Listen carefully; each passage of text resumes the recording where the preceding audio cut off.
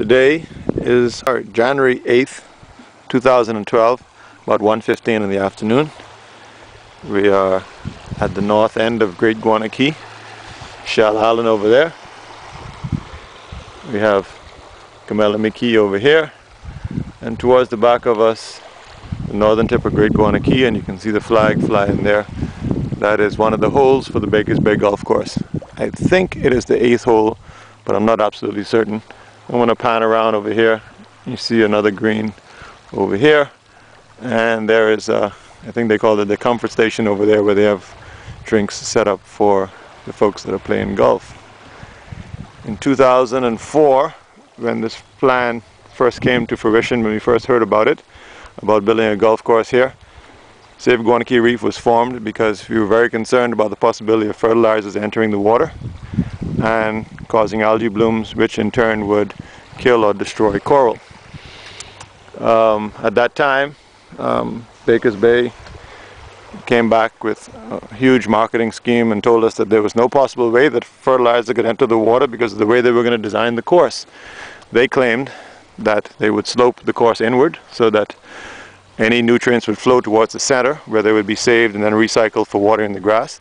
They claimed there would be a buffer zone between the greens and the ocean. They also claimed that the grass they were using required very little fertilizer in any event, and therefore there would be no impact on the marine environment. The reason why we're so concerned about fertilizer is fertilizer makes algae grow, and algae smothers coral. So we're just going to take a quick walk up here, take a look at this green. As you can see, it's beautiful grassy dune.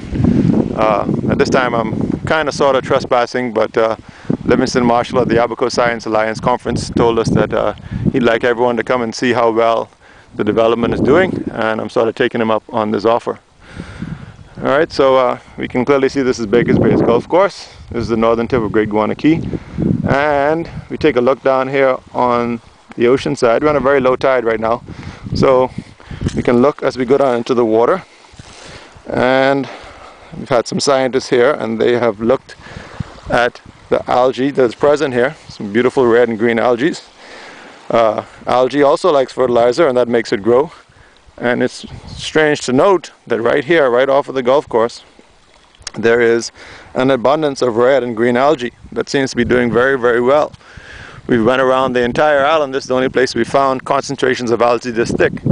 Even in the marina, where you would think there'd be lots of nutrients, there is absolutely none of this red and green algae growing.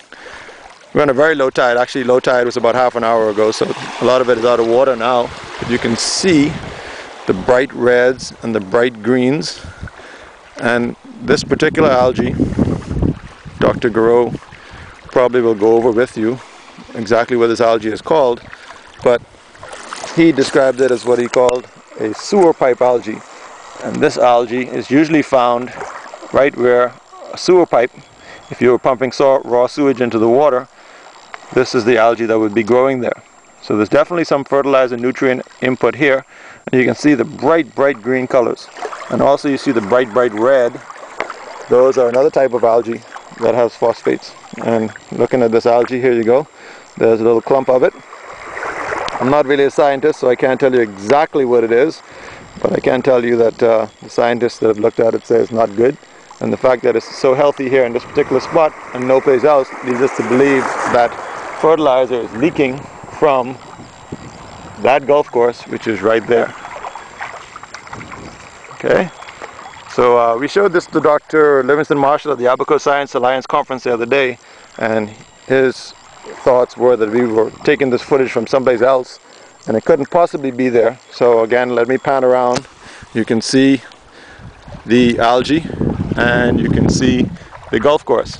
And in a minute I'm going to take the boat about a 5-minute ride away to the ocean side, and I'm also going to take it over to the bay side, and we're going to look in a similar topography and see if we have this same type of fertilizer runoff present, and therefore the same algae. And you will find, because I've been unchecked the last 3 or 4 days, there is none. So I want to get a little bit closer look at this algae, and Mr. Garreau, Tom Garreau, head of the Global Coral Reef Alliance, is going to narrate what kind of algae we're looking at and why it's here in such large proportions. So I'm going into the case now because I'm going to put the camera in the water.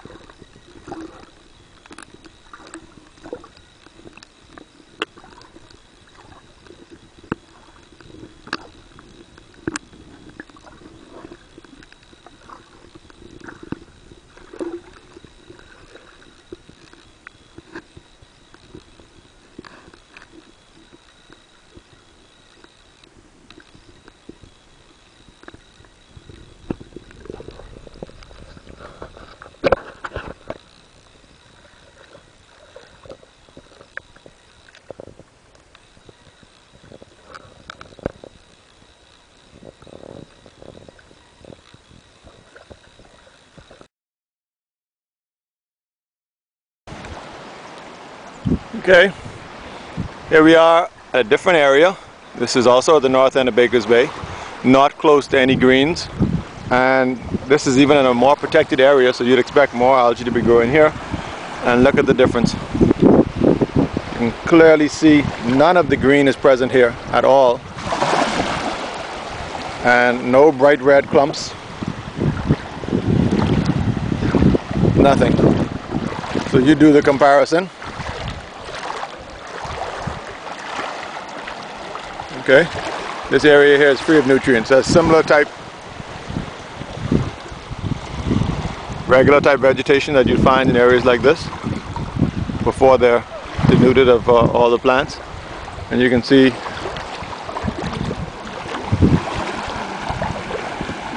very clearly that the rocks here are a lot cleaner. There's a little bit of algae over there, but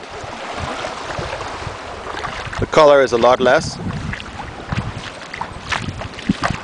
and there's definitely a lot less of it.